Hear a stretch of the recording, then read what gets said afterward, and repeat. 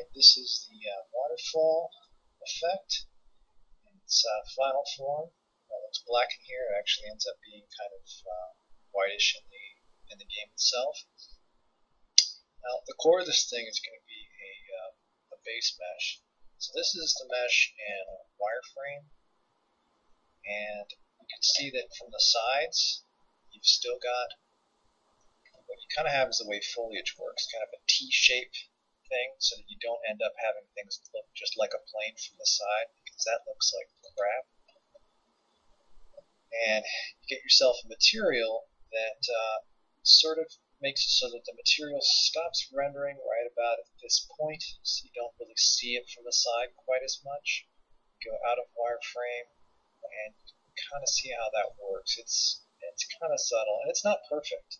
You still kind of get a little bit too much rendering right down here, but it kind of creates the illusion that you've got some kind of depth to it. And this isn't a perfect material, but you want to get a material that just pans, and it doesn't hurt to have a little bit of variety. And you see it's water up here.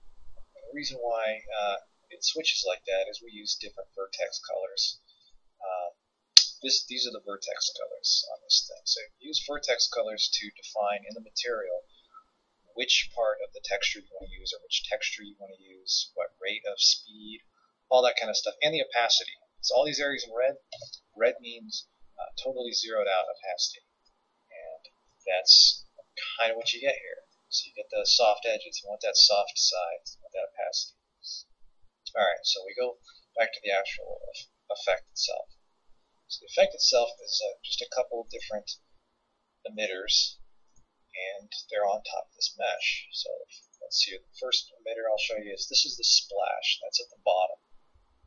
And the splash can be any kind of particle effect, any kind of particles you want that are a little water-shaped thing. Just want them to grow. Now, you can use a image sequence if you want, or you don't have to, or you could use an animating material that kind of alphas out the size over time. Then you will also have a falling, cascading set of particles.